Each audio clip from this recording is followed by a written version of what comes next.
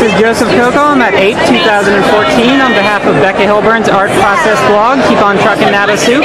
If you could introduce yourself, Babs. Hi, I'm Babs Tarr, and I'm the new artist on DC's Batgirl. Awesome. So what's bringing you to APE this year? I did APE. Excuse me. I did APE last year, and I signed up for it again. But in between that time, I got this amazing comic gig. So right now, I'm promoting my first issue ever of Batgirl. My first comic issue ever. Okay. And I'm really excited. It comes out on Wednesday. And what date is that for viewers? By the time this is up, I believe it's going to be out. October 8th it comes out. Okay. And can you tell us? Issue 35 of that. Sorry? It's issue 35 of that. Awesome. So can you tell us your experience with working in the DC comic realm? It's been amazing. Since I got pulled on, like, my writers were super welcoming. Like, Cameron Stewart kind of plucked me out of, like, obscurity and dropped me on this book. And was he familiar with the illustration work, or someone had given you? He apparently had been a fan for like a couple years. Awesome. And they actually offered Batgirl to him to like write and draw, and he just got Fight Club, so he didn't have time to do Batgirl full time. So he said, "Okay, let's do this. Like, let me create the team and help write." And because I can't say no to this, I want to be involved. Definitely. So he found me and Brendan Fletcher, the co-writer, and even when he contacted me, he did not have a job yet. The way it went was like Mark Doyle, the new group editor of all the Bat books right now, he was like, everything's up for game. So writers like pitch me stories, and Cameron wasn't that cool. So it was a good transition period for you to come in on this. Yeah, and like Cameron, I know he submitted my name along with like 20 other artists, like very capable people, and he told me that, and I was like, okay, let me know like when DC like hires me. Yeah, because that's really gonna happen, right? So absurd. Like, I've never done a comic before, or even a sequential page, and my style just didn't look like anything that DC was publishing. No, so certainly not. It just felt like a long shot. So I was like, okay, Cameron. So he was like, I was like, how real is this? Like, how real? And he's like, well, like, I think they're ready for a change, so they might go for you. So let's go for it. I said. I was like, okay, let's do it. Like, I can't lose anything, So he submitted my name with a list of 20 other artists, and then it was down a little bit of time. Like, it was down to 2 people, and then he emailed me about that, and I was like, are you serious? And then not too long after that, I got an email from an actual editor, and the editor on the book, Katie Kubrick at the time, and she was like, so do you have any sequential work? And I was like, no, I don't have sequential work, Katie, because you talk to Cameron all the time. And I was like, no, but please let me do some test pages. So Cameron kind of helped me out with those. Like, he wrote me a little script, and then I went for it, and I did my first like 2 comic pages ever. And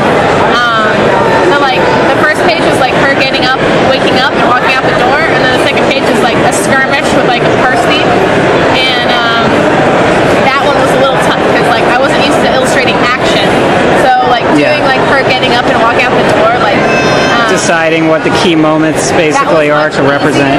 Because it was much more like the cute, cozy stuff I'm used to drawing, but like the action stuff was kind of tougher, like the page flow and like little things like that, which I've learned so much since then. But yeah, I fixed it up, and then we sent it to the editor, and the very next day they gave me the title.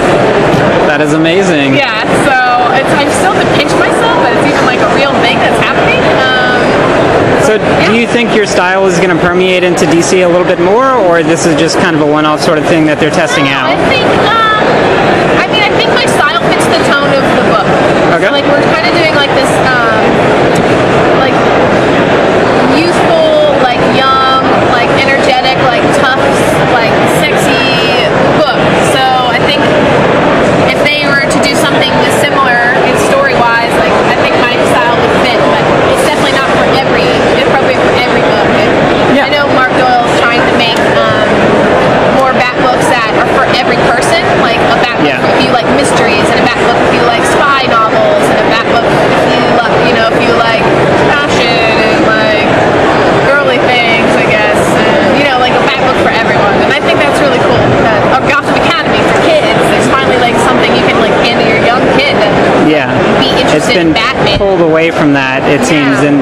all the recent movies. Yeah, so. well, you know, I think the readers grow up and they're trying to make the stories grow up with them, but then you like forget about the younger audience. Yeah, where it all started. That they're like branching out like that. So maybe, you know, if it's appropriate, but I think it's going to definitely open the doors for more art styles and more tones of the books, which I think is going to be good. Okay. And do you have any advice to an artist who has maybe more of a cutesy or independent comic sort of style who's trying to pitch to a Marvel or DC? I don't know. They kind of came to me, so it's like it's weird. Yeah. But I would just say, you know, just follow your heart and like put your heart into what you're working on and put your blinders on and just like move forward and good things will happen. Like if you just work hard and try to better yourself and just be ambitious, like nothing's gonna happen. Like something good's gonna happen. So just like keep going and just like things will change. If you don't not do anything, nothing's gonna happen. But if you just keep going. How have your illustration fans that you've built up responded to you doing Backdoor? Are they excited about it? I think they're really excited because you know they're a fan of my work and they get like every page be like full of my drawings. I think people just are really excited that they get more of it. Right, so they're just consuming it because you're illustrating it, even if they're not the most excited about Batgirl. But yeah, you certainly have a great style, so I can understand that. Thank you. Yeah, I mean, and if I can like bring more people into comics, like I know a lot of girls are like, I don't really read comics, but I love your style, so I'm gonna like buy your book, and I'm just like, that's awesome. You know, maybe it'll open more doors for them, and they'll build their audience. So that's cool. Yeah, because like you were talking earlier, mainstream, I think, could definitely try to broaden their audience a little bit. It seems to be focused mostly on males who want to see a lot of action. Yeah. And you can still do an action comic that isn't necessarily targeted at males, or even just do a non-action comic. I mean, heaven forbid. Yeah, it's just open for more people, like it's a wider audience. I think guys would enjoy this book too. It's just certainly less like dull and gritty, I guess. Yeah, I'm gonna check it out when it comes out for sure. Hope you guys like it. Okay. And what's been your experience at APE? You've been coming for how long now?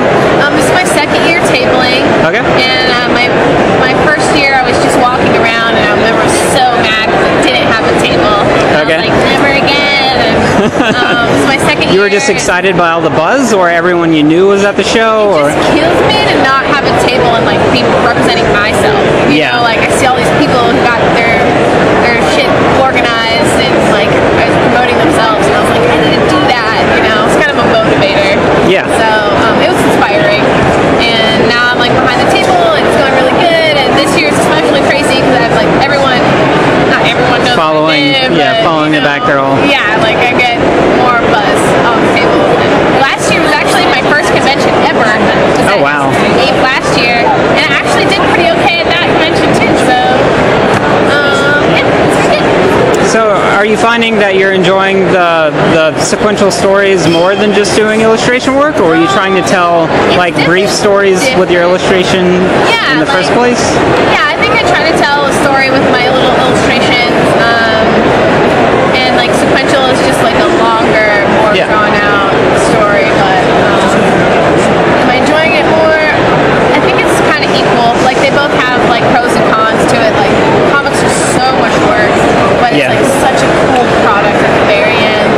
And my illustrations, like rendering and like figuring out the perfect placement, everything can be a lot of work too. But it's also like really proud of this finished piece that I can keep reselling. So I think probably my heart's always in like making like a really pretty illustration, but the comic is like really cool too. All right. And you said that you had worked in the game industry briefly. Did I hear that right? Okay. You were just doing illustration work for them, or concept art? When I graduated college, I came out to San Francisco, and it was a very editorial-based illustration department. Yeah. So all of our teachers used to do magazine illustrations and newspaper illustrations. So that's kind of the only thing I was familiar with. And I got out of school, and I was like, okay, like this is kind of the rule of thumb is it takes like 2 years for you to like kind of get steady work after you graduate. So you got to put in the time, do the grind. Every program. So I was like, okay, I'm gonna go back to illustration. I'm gonna move out to San Francisco with some friends, and I'll get like out. Yeah.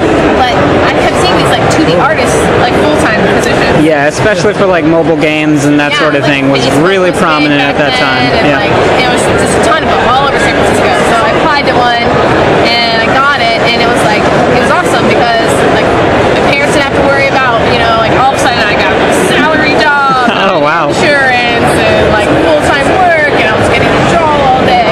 So that was really fun, but I think it made me sad. Like it kind of kicked my butt. Like 'cause at first I got less hungry about doing freelance, and I Okay. was like, oh, I'll just like fuck that freelance game. Like that's for the birds. Like I've got it set. But I stopped doing my own work, and I got really restless, and I got really hungry to like try to do my own stuff. And I think it was really good to do that job for a while because it made me value my own work and like Yeah, the freedom to do what you want. yeah, it kind of like made me kick my butt to like motivate me to pursue what my heart was into and stuff. So after a year I got super bored, and I started making my own stuff. And I think right out of school you get kind of scared and you get kind of frozen, and I think that's exactly what happened to me. And at one point I was just like, I don't care if I fail or lose, I'm just gonna make. And I think that's the best thing a young artist can do, is just to throw caution to the wind and just decide to go for it, because and you just stop being scared, you stop getting held back, and it's good. Okay. And how long are you going to be doing the Batgirls line? Right now it's like indefinitely, so I don't know when Awesome. it's gonna end, but I'm sure that sales are gonna add to that, guys. So if you're into it, Go out, buy the comic. thank you. Yes, exactly. So It's a good message. Buy my work.